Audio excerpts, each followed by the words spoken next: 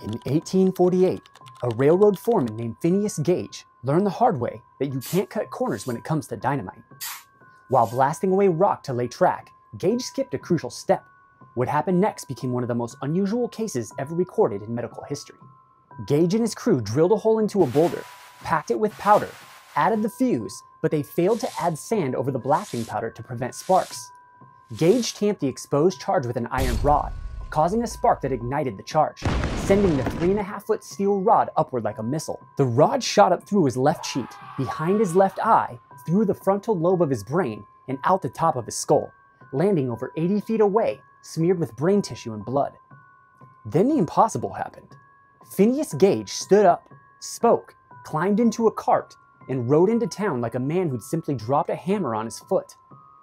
He even greeted the doctor by removing his makeshift hat bandage, exposing his pulsating brain. When Gage vomited, the pressure forced additional fragments out of the opening. Gage lived 12 more years, held jobs, and even worked as a stagecoach driver. Today, his skull and tamping iron sit in Harvard's Medical Museum, a reminder that the human brain is both fragile and insanely resilient.